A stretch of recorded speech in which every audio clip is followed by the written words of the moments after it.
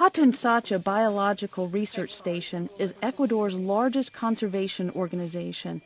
There has been quite a bit of development in this section of the Amazon.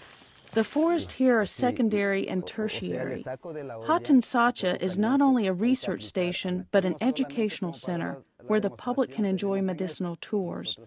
Fortunately for us, we have the local shaman Jaime as our medicinal plant expert and guide.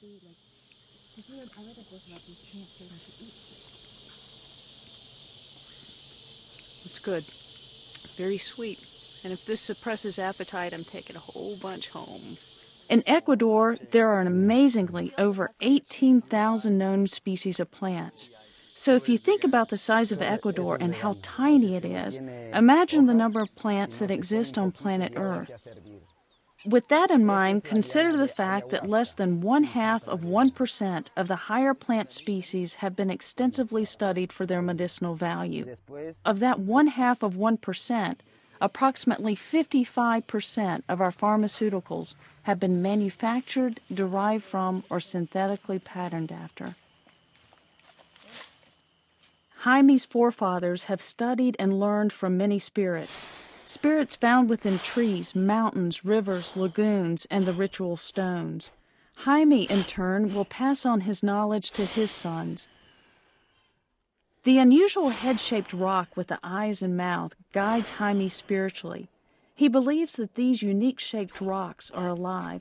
By rubbing alcohol on the stone and then rubbing the stone against the body, he removes the bad inside.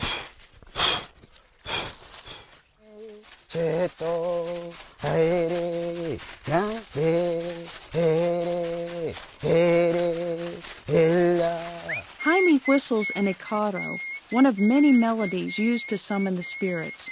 These songs are said to be taught by the spirits themselves during the ayahuasca journeys.